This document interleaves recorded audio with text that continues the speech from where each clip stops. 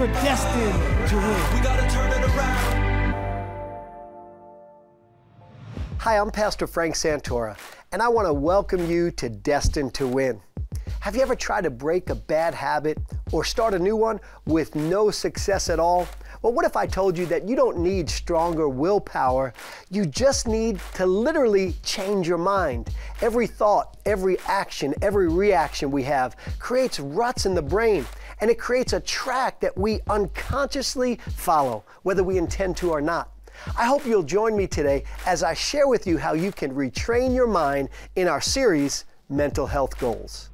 Today what I want to do is go forward. I want us to now go from post-imagining to pre-imagining, or looking into our future with that same lens of God's providence and God's goodness. And so through post-imagining, we reframe our past, but through pre-imagining, we pre-frame our future. And this is not psychological mumbo-jumbo. Right? Because sometimes if you hear like some of these big words, and I don't know if they're big words for you, but for some people I guess they are, and cognitive bias and all of that kind of stuff, you can think, oh, that's just psychological mumbo jumbo. No, it's actually biblical principle. And we find this biblical principle of post-imagining or pre-framing your future right here in what we call the Hall of Faith. And the Hall of Faith is that chapter in the Bible, Hebrews chapter 11, that talks about the exploits of all of the heroes of our faith, all of the great things that they accomplished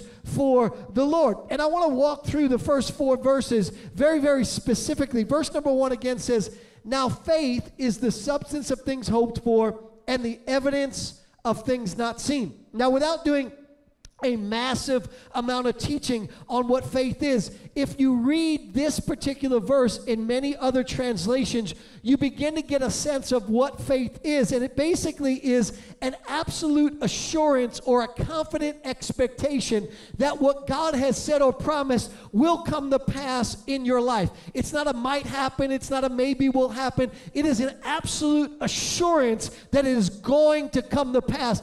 And that kind of absolute assurance is tied to our understanding or our relationship of who our Father is. When we have confidence and trust in our Father, when He says something, we fully expect for that to come to pass, right? And if we don't fully expect it to come to pass, it's because we don't know our Father very, very well. It's sort of like a husband and a wife. If your wife or your husband says, "I'll be there at such and such a time," or "I'm going to do this," you don't think twice about it. You have confidence that they're going to get it done because you know them and you know them intimately. And so God wants us to know Him intimately, and when we know Him intimately, we have a confident assurance that what He promises or what He says will come to pass in our life, no matter what the obstacles are or what the evidence is that is contrary to that. Faith is an absolute assurance that what God said will come to pass.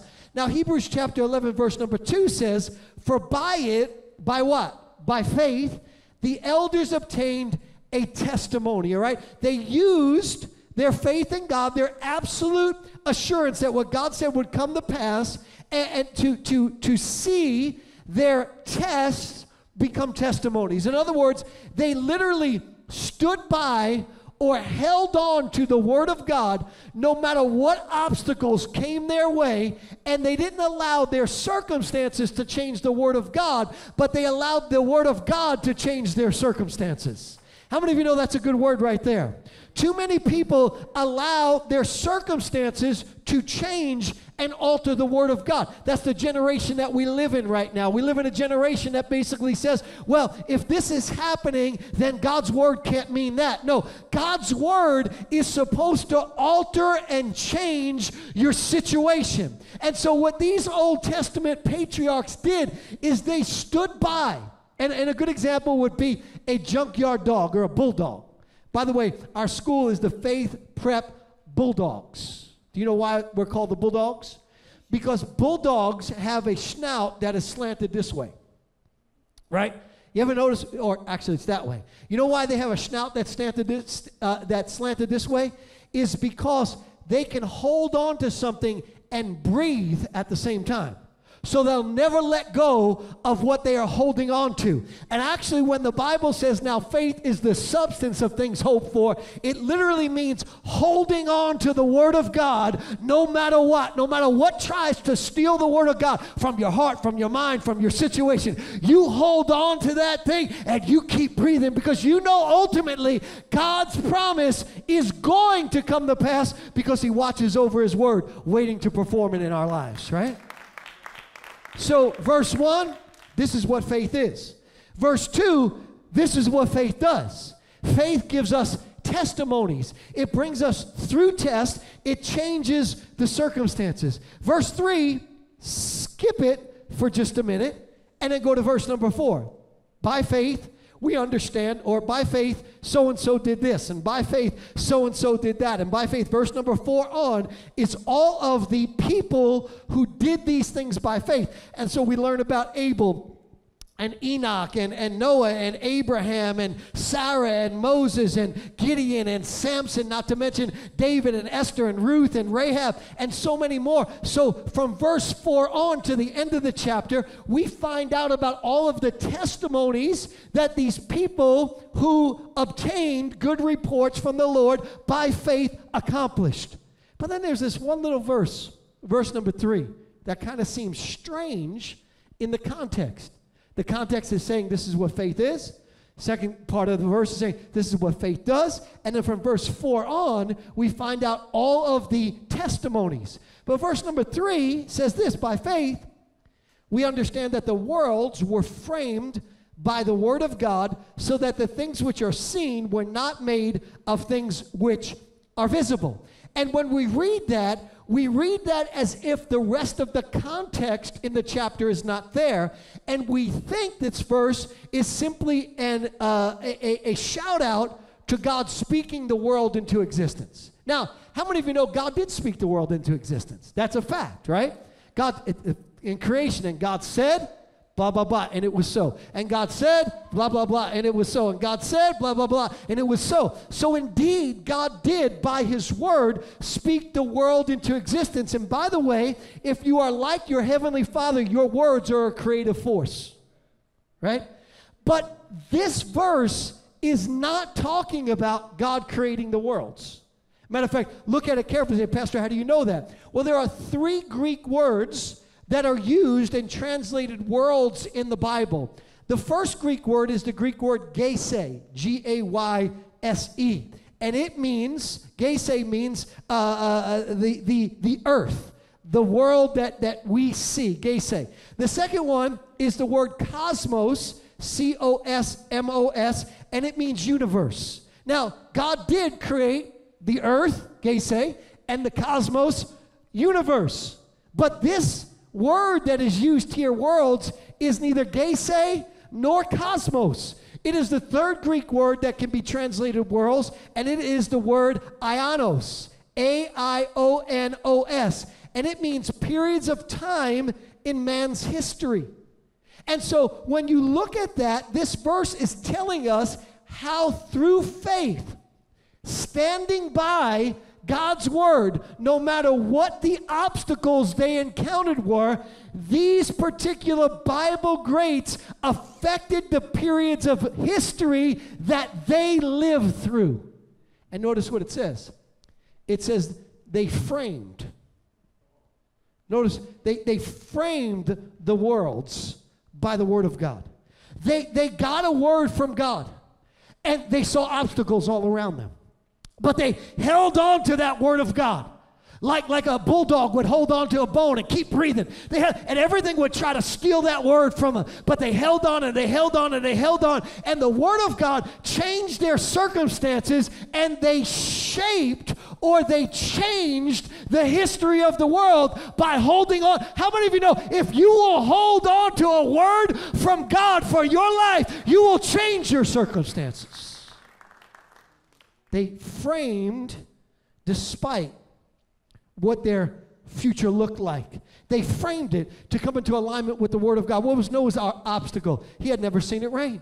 Never rained before. That was his obstacle. Abraham's obstacle. He was 100 years old. Esther's obstacle. She would be put to death if she went to go see the king. Rahab's obstacle. She was a prostitute. Elijah's obstacle. He suffered from depression and was outnumbered by the prophets of Baal. Joshua's obstacle. There were huge walls in front of him. Moses' obstacle. He had a Red Sea in front of him and he had an Egyptian army behind him. David's obstacle. There was a giant in front of him and he was just a shepherd boy. Mary's obstacle. She was a virgin. Joseph's obstacle, he was in prison. Ruth's obstacle, she was a poor widow woman who had nothing. Peter's obstacle, he denied Christ. Paul's obstacle, he was a murderer. But despite all of the obstacles, they got a word from God and they held on to that word from God and they changed their future from a word from God.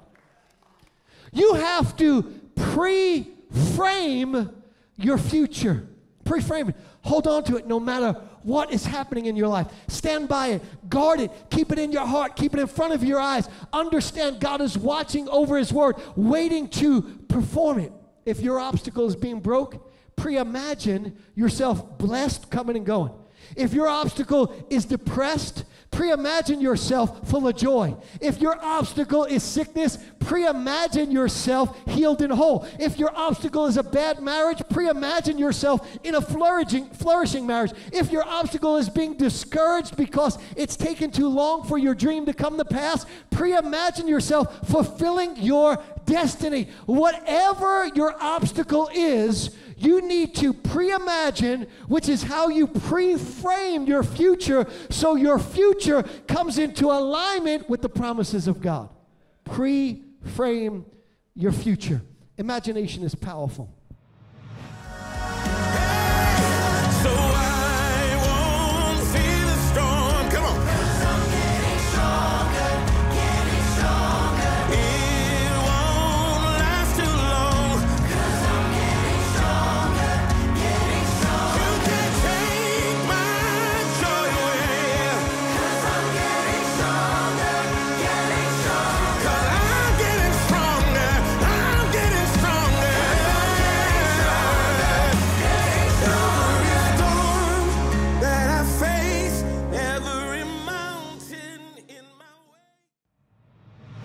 Let me give you some simple pre-decisions that will help you.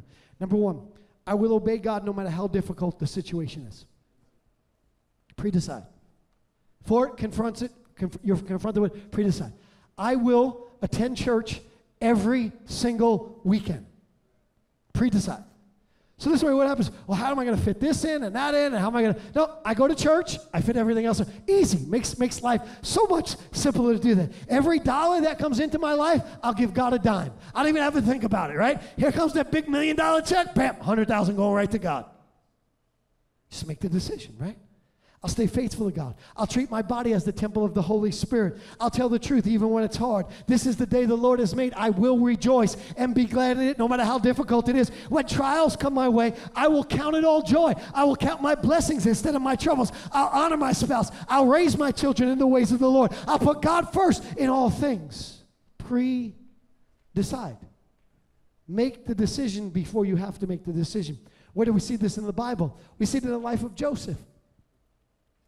Joseph made a pre-decision to not sleep with Potiphar's wife. Check out what the Bible says about this. Watch this. It says, Frank was handsome and a well-built young man. Joseph was very handsome and a well-built young man. And Potiphar's wife soon began to look at him lustfully. Come and sleep with me, she demanded. But Joseph refused. Look, he told her, my master trusts me with everything in his entire household. No one has more authority than I do. He has held back nothing from me except you because you're his wife.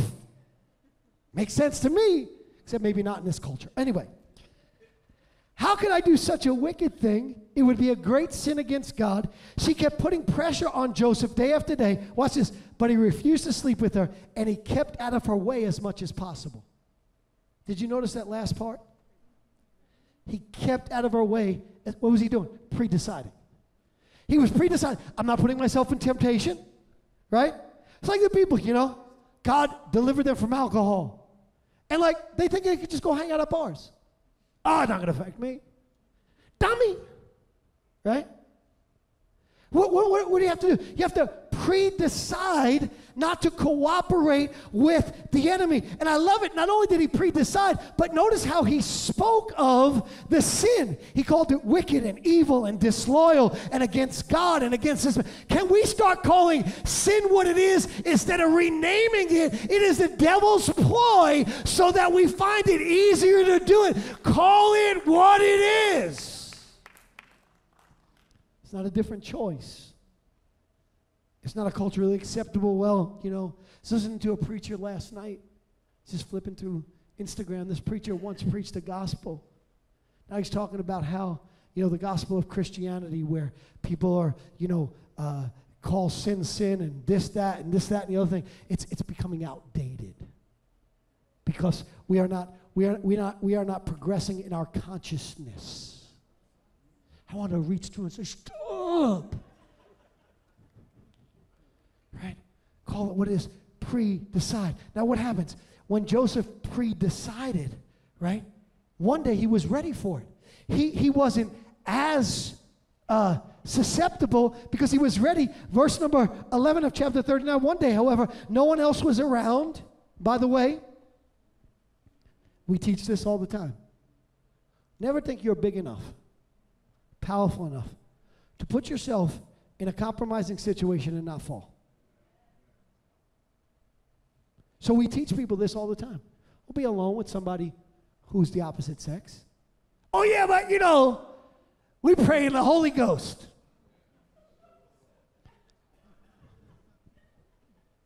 Never. Why? Because that's the devil's playground.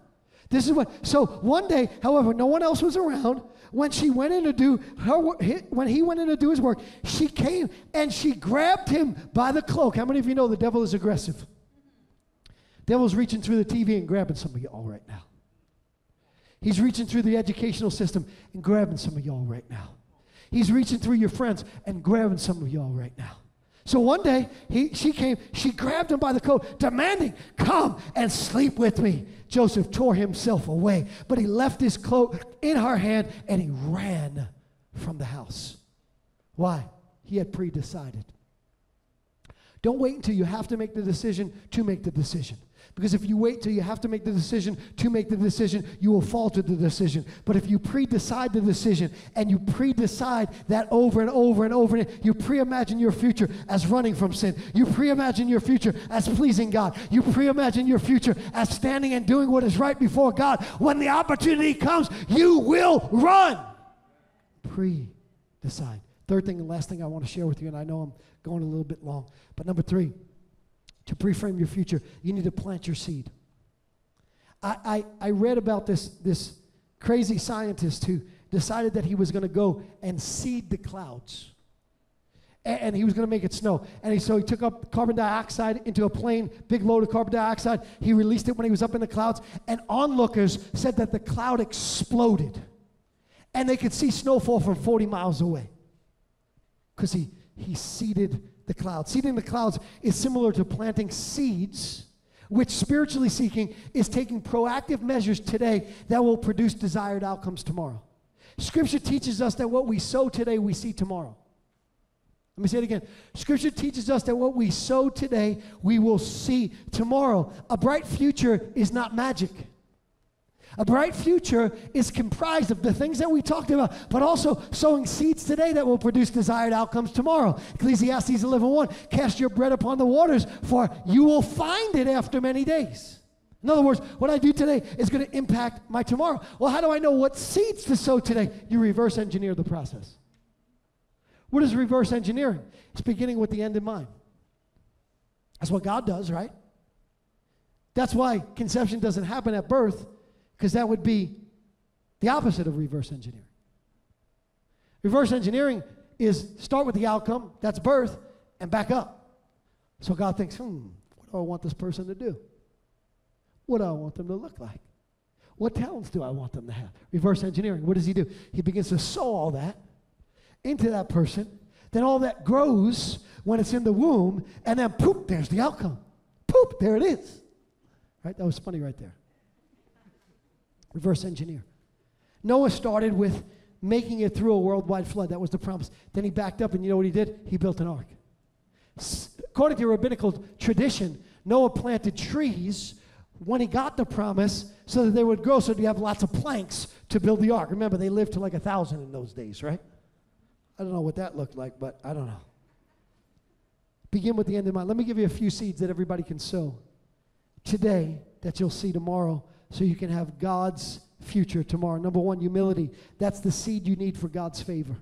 How many of you know you cannot do anything or accomplish anything without God's favor? It's not by might nor by power, but by my Spirit, says the Lord. Unless God breathes on it, unless God makes it happen, it cannot come to pass if it's the dream that God has for you. Psalm 90 verse 17 says, may the favor of the Lord our God rest on us, establish the work of our hands. Yes, establish the work of our hands. God's favor is what establishes. How do you get God's favor? Isaiah 66 verse 2. These are the ones that I look on with favor, those who are humble and have a contrite spirit. Give me some time to teach on humility some other time, but it's not what we think it is. Because you have a lot of people who are outwardly humble but inwardly arrogant. Oh, I'm really not that good at that. First of all, it's a lie if you are.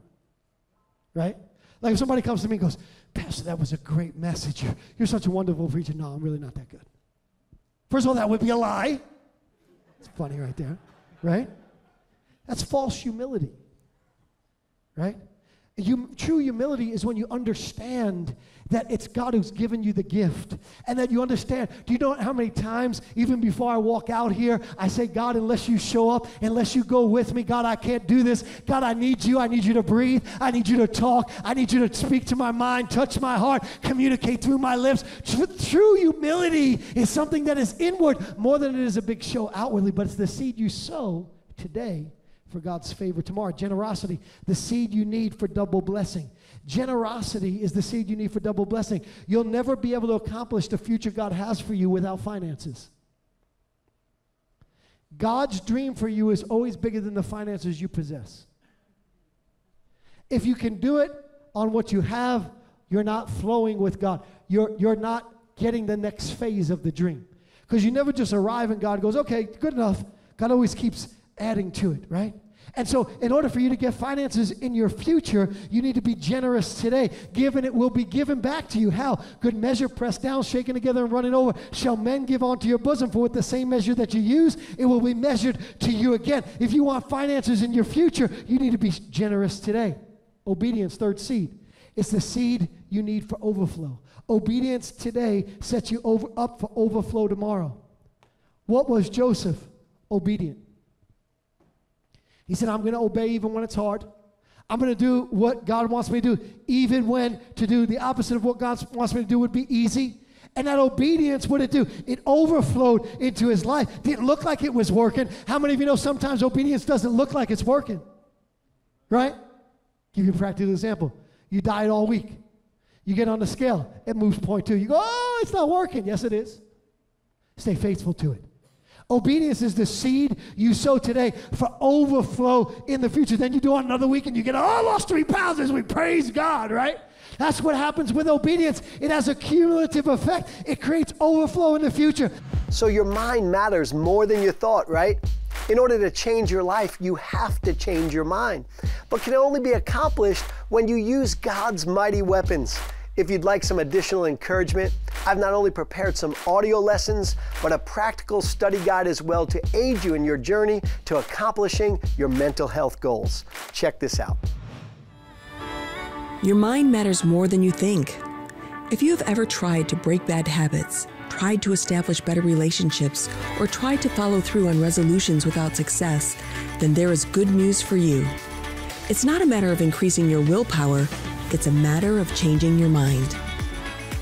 In his Mental Health Goals Volume 1 study guide set, Pastor Frank Santora explores the mighty weapons God has given us to eliminate bad habits and repeal the cycles that keep defeating us.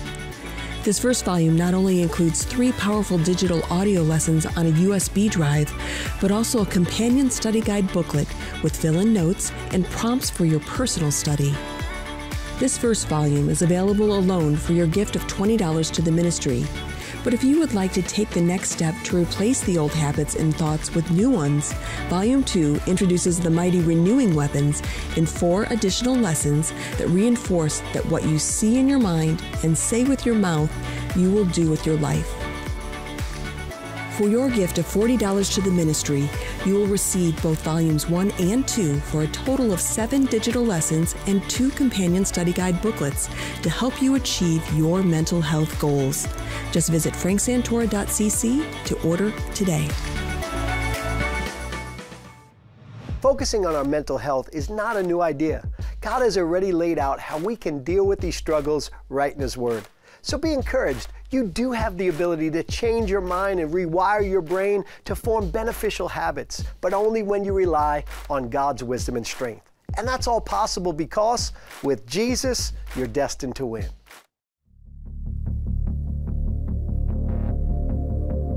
Holy, I stand before you at your throne. Freely I surrender all I am. Here I found a fullness I've never known, and only you can satisfy my soul.